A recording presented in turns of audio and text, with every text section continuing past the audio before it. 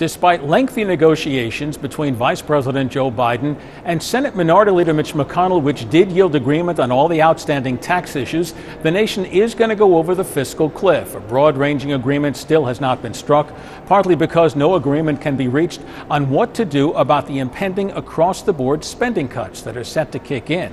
Now, the House will vote on a variety of issues Monday night, but leaders said they would not deal with any fiscal cliff agreement, and that was the announcement that made it clear that the country would go over the fiscal cliff, albeit possibly for just a short period of time. With the markets closed on Tuesday, it gives congressional leaders time to try to strike a deal and win support for it before the markets open on Wednesday. And lawmakers, especially in the House, have been told not to go too far, especially since the new House is set to come in on Thursday.